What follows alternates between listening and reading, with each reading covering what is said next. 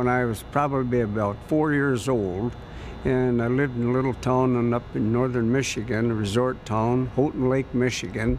It was during the Great Depression, and I had 1.25 miles to walk to school, and a neighbor lady had bought a brand new 32 Chevrolet, little blue coupe with yellow wheels, and I fell in love with this car.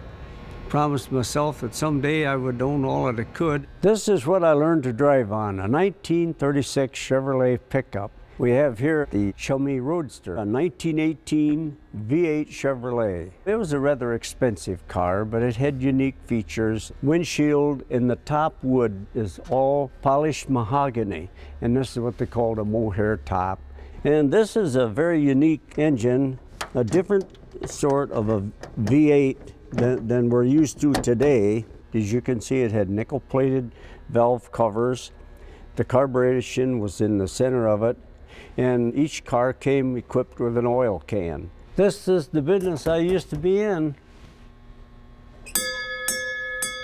This is a 1926 Chevrolet boat-tail speedster. They added tail lights, a spare tire on the back, and different accessories to make it a little more pizzazzy. We have here a 1914 Chevrolet Royal Mail Roadster.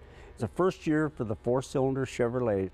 This is the accelerator, the larger one, or the gas as we know it, and the short one is the spark control.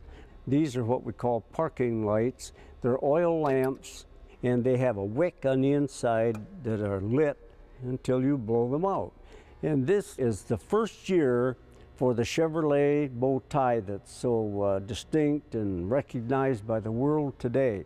Over the years, I have probably had approximately 200 cars in trucks, but it stems back from the 32 Chevrolet.